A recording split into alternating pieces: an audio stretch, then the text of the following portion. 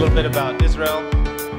And you know, the estimates are that crowdfunding is a $100 billion industry within the next couple years, and I think that's the lowest estimate.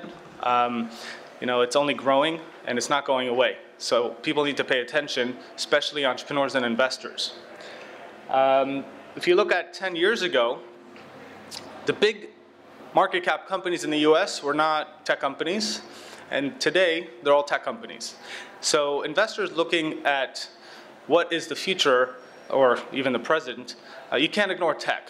It's important to diversify into tech, and many investors just aren't aware of that, but they only invest in public markets, and that's a good idea. But if you look at this slide, if you want to get massive returns out of tech companies, you can't do it in public markets anymore. This is a slide from Mark Andreessen Horowitz, one of the top VCs in Silicon Valley.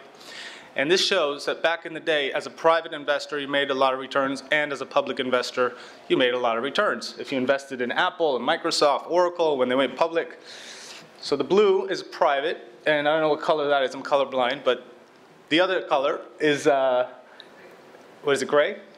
The other color is public investors, and you can see public investors did really well in the old days. Now, companies are staying private.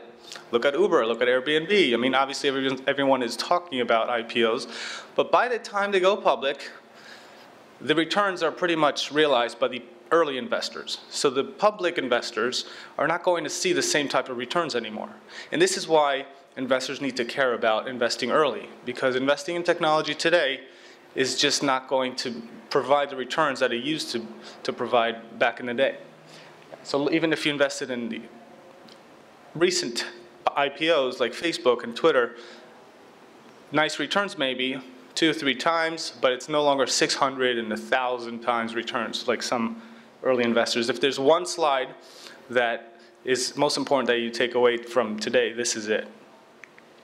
So you can't talk about tech, innovation, investment without talking about Israel. Silicon Valley is the most developed ecosystem when it comes to innovation, and Israel is number 2. And I'm not saying that. This is by the World Economic Forum.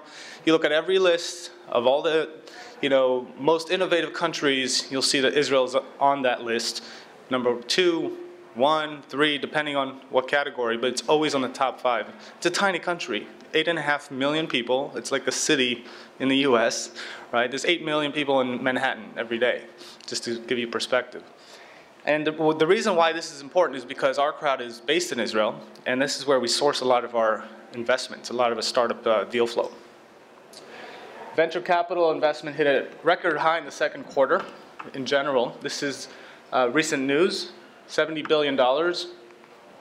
And in Israel, $3.2 billion in the second half of 2018. So we're on track in Israel to invest or to attract investment over $6 billion in that little tiny country. And by the way, the US today is around $93 billion total in venture capital investment. So you can see that from 2013 to 2018, there's over 100% growth in investment. Last year was 5.2 billion. And why is this happening? Because Israel is producing mega exits. The biggest one in Israel's history was Mobileye, bought by Intel for 10% of Intel's market cap, $15.3 billion. You guys know Mobileye? It's in basically all luxury cars. It's a driver warning system, producing autonomous vehicles, essentially. One of the companies here, Argus, is one of our portfolio companies, was sold to Continental, a German company, for about 430 million. And there's others, but now the Israeli entrepreneurs are much more patient. There's a very strong community of serial entrepreneurs who are building company after company. They have a lot more patience now because they made their wealth in the first or second exit, and now they're really focused on building large tech companies. In Israel, cybersecurity, autonomous vehicles, and AI are the 3 top sectors attracting most capital, and that's because you can't ignore it. That's the trend. That's the place that investors are putting the most money into. And Israelis are typically very, very, you know, this is the skill level that a lot of Israelis come with out of the military, and you know, this is something we could talk about for a long time. There's a book about it, The Startup Nation, highly recommend it. Documentaries, talk to me if you want to see more resources. I'm not going to go through each company, but these are some of the companies that we're investing in, and maybe I'll show you at the end some videos.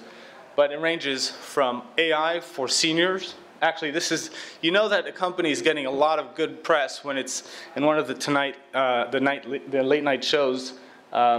Check this out. Love technology. The new LEQ will help the elderly text, FaceTime, and do other online activities as shown in their promotional video. LEQ reminds me to take my meds, arranges rides for me. She even reminds me of all my appointments. Mary, don't forget bridge with the Golden Girls at 1 p.m. Would you like to practice? Oh, I don't need that. I didn't catch that. Do you want to play bridge or not? Oh, fine. I said it's time for bridge practice. Don't upset me, Mary. It would be a shame if someone mixed up your meds. This is an early investment we made in a company called Intuition Robotics. And this is deep artificial intelligence that acts as a companion to people who are, you know, living alone. And there's more and more baby boomers and senior people who need a companion and to stay connected with the family. So we're very excited about precision agriculture, ag tech, a lot of opportunity there. Aerobotics is an autonomous drone for industrial use. And EGBs is, again, there's so many different sectors to talk about, but I'm going to pick a few companies at the end to talk about more specifically. But what's OurCrowd? So what are we doing to bridge investment opportunities around the world? So here's an overview, and I'll explain in detail.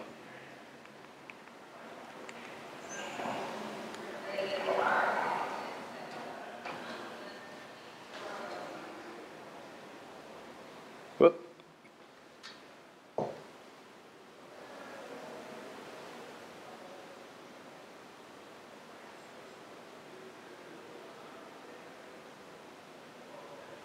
It's working. All right, we'll skip this. So to date, we invested $750 million in 160 companies out of about 10,000 that we vetted. We have 22 exits. This is an updated, the latest exit is not recorded here. And we also invest in funds. So we have 12 venture capital funds, 25,000 accredited investors around the world who we share our investments with. We also work with multinational corporations, so we've grown that community. And it's truly global, over 150 countries. And so if you're a wealthy individual looking for investment opportunities in venture capital or technology, you have two options. You can call a big fund, the ones that are, you know, doing well for many years, and hope that they take your phone call. And good luck with getting into the next fund, because they don't need you. They have big institutions that they've been working with for a long time. So individual investors basically can't invest in the best funds. It's just out of the question. So the other option is to be an angel investor. But then you have to rely on your own deal flow, your own network, and your own expertise in doing due diligence, and your own negotiation and documentation. It's expensive. It's very difficult to also know you're limited with the amount of deal flow that you have, so it's important to understand that even though you might find a great company, it's not possible to understand the quality of the deal without understanding what's out there in the market. So we need a lot of deal flow. The name of the game in venture capital is deal flow, quality deal flow. Every VC will tell you that. But as an individual, you're pretty much limited to the deal flow that you can source. And some angel investors are professional at this, which is why they do well, but it's very, very difficult. So OurCrowd is a hybrid, the best of both worlds. It's professional due diligence and sourcing of deal flow with the flexibility of angel investing. Minimum check is only $10,000 investment directly in the company, and into a venture fund, $50,000, which in venture capital, which may sound like a lot of money for individuals, but in venture capital, that's very, very low compared to institutions, right? And we handle everything from the deal flow, sourcing due diligence professionally by an investment team, negotiating the terms, institutional level terms, which provides additional rights and protection.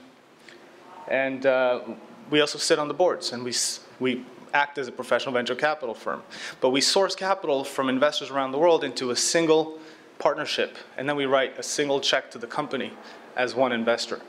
And this is revolutionizing the world of venture capital in many ways. And accredited investors now can invest in companies and in funds that in the past were just completely out of their range, without any access. So this is how it works. We look at thousands of companies, we evaluate them professionally every single year. I would say about 200 a month. We research, select 1% to 2% of the best companies we believe in and find. We invest our own money. Why would anybody invest if we're not investing? So we have a private investment vehicle which invests at least 5% in every deal that we like. We have skin in the game. And then we share it to our network of investors, individual investors, family offices, institutions, and corporations who are interested in innovation as well. So this is the model of OurCrowd, and it's very difficult to duplicate because it requires a lot of experience, a big network, and for that reason we're one of the largest, if not the largest, platform in the world today. We also co-invest with leading venture funds. So this is just a few, but you name it, Khosla, Battery, Sequoia, etc. We have investments in the same deals as them. And this is important because individuals typically cannot invest in deals that these big boys have invested in, but now there's a way to access these investments. So that's the exciting part. Also leading angel investors, and some of our partnerships around the world are with corporations looking for innovation. So we also act as scouts, as boots on the ground for them, and helping them identify innovative solutions in sectors of interest. Autonomous vehicles. So Shell, for example, interested in energy solutions, anything related to cars, etc. We have a very professional diligence process. I won't dive into it. It starts with 200 companies roughly a month, and it ends with 3. So we're very thorough. But unlike, and this is the beauty of what we do, this is not just about investing in companies. Unlike other platforms where you can just participate, we are actively managing investments and helping the companies throughout the life cycle. So we have a large team, we have a large network, and we help them identify business opportunities and other venture capital firms who want to invest in future rounds, and sitting on boards, and et cetera, et cetera. And this is the beauty of crowdfunding, because we bring so much value add as investors. Today, entrepreneurs who have great companies, they can pick their investors. So if you're an entrepreneur and you have a great company, you have no problem raising capital. But you want the best investor, not just the investor with a check, but an investor who can open up doors and expand to new markets and connect to other customers and partners and distributors, etc. And that's the power of the crowd. We source all that expertise, connections, not just from the management team and the team at OurCrowd, which is around the world, but also from our community of the 25,000 plus. And that is the power of the crowd. And that's how we win a lot of deals when we compete for limited allocation against other venture funds who want to get into the same company. And so I think this is really the differentiated model that OurCrowd brings to equity crowdfunding.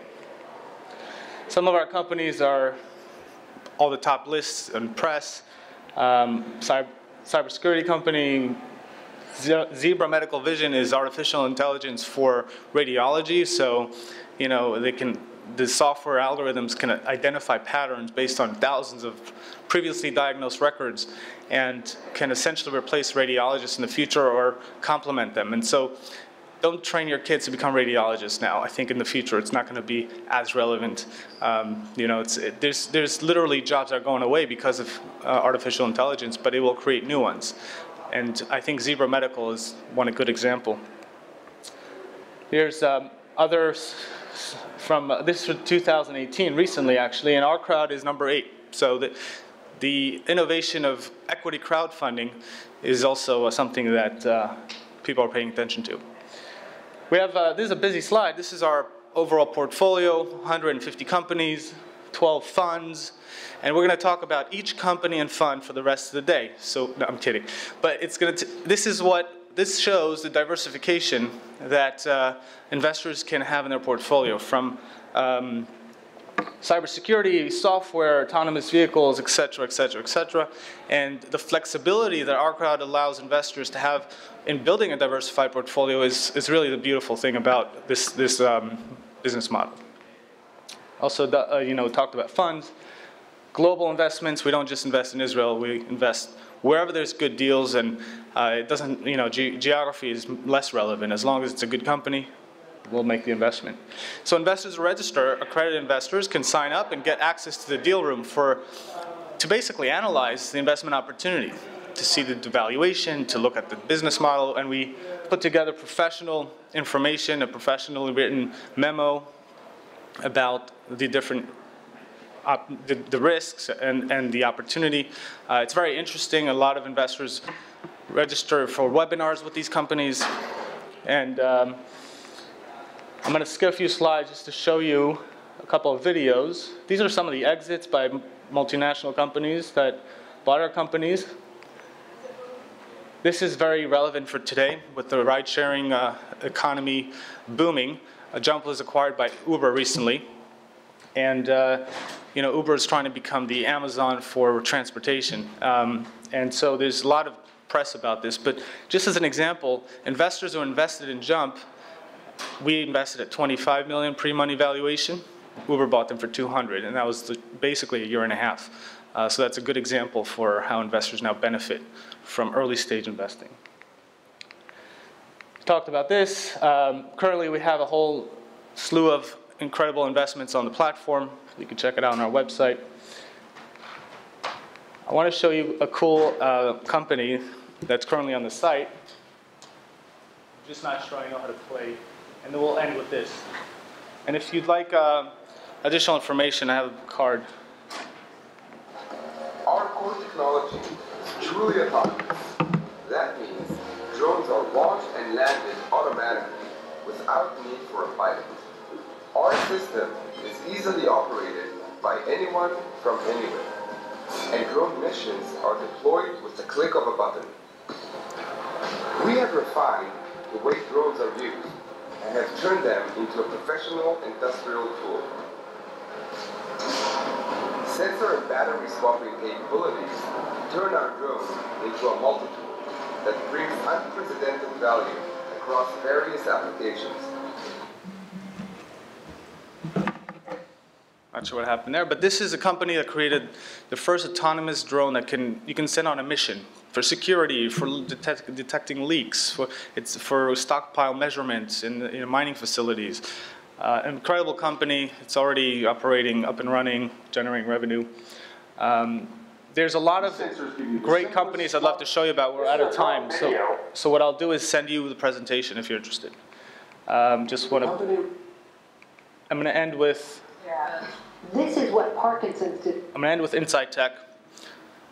This is a company that is already late stage but still private, and they've created incredible technology for non-invasive treatment. And you'll see this is why we do what we do. It's not about just making money and tech and all that. This is about helping people, making an impact. And so this is what wakes me up every morning and gets me excited to get out of bed. Yeah. This is what Parkinson's disease does to Kimberly Splatter. Uncontrolled movements, shaking and wobbling. I got to the point where I was having difficulty getting dressed. I have a grandson. I couldn't snap his onesies. I was at a wedding recently and I couldn't dance with my dad. What is that? Now, doctors at the University of Maryland Medical Center are experimenting with a brand new treatment, something that's never been done before. It's called MRI-guided ultrasound. It's been known for a long time that if you make lesions in certain parts of the brain, you can eliminate some of the symptoms. And that's exactly what this treatment does, except there's no cutting and no surgery. Kimberly underwent this treatment less than a week ago. She says she had to shave her head, but the procedure didn't hurt. The only feeling is intense heat. The results, though, were immediate. She was able to walk. It was just absolutely the most incredible thing in the world. And when we met Kimberly this morning, there was even more emotion because she was able to accomplish something else, running, a favorite hobby that she hasn't been able to do for years. It's turned back the clock for me. You know, I have a new lease on life. I can do things that I want to do. It's a blessing.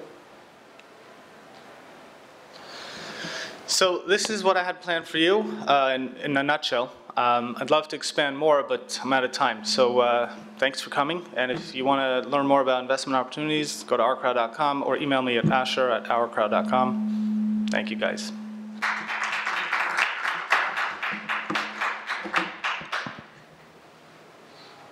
Would you like to take any question before you leave? Sure. If there's any questions. Yeah.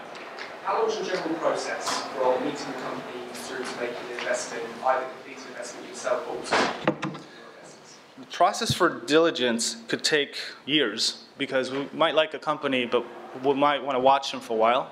But it could also take 2 weeks. If we see a great opportunity that we don't want to miss and we can expedite the diligence, we can do that as well. We have a very professional team, so it all comes down to priority. But I think the average would be 6 to 10 weeks.